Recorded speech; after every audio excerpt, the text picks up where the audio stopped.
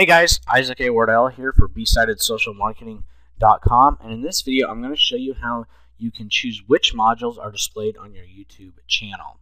So if you come down here, you'll see we have like recent activities, subscriptions, channel comments, friends, subscribers, etc. And you may want those and you may not, depending on several different things. But either way, I'm going to show you how to edit those. So if you come up here and you click on modules, you've got a whole bunch of options here and they directly correspond to which modules display down here.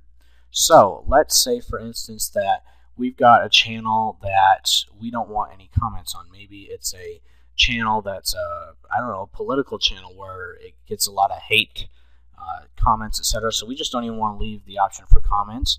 Usually you would want the comments one down there so people can leave comments, and that's really good for your channel. But let's just say that you don't want comments. In this case, I've been getting a lot of trolls on this channel because it's a training channel, and so I'm going to just remove the comments. As you can see, it took it off down there.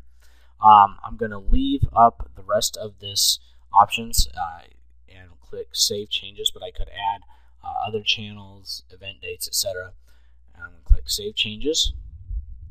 All right, and then I'm going to do some rearranging. So I'm going to click these little buttons, and you can rearrange how you're organized down here by doing that. So in this case, recent activity still shows up over here, but I added subscriptions over here. And that's just, you can just use these little arrows to push them around wherever you want them, and you use the module setting to decide which ones you want and don't want.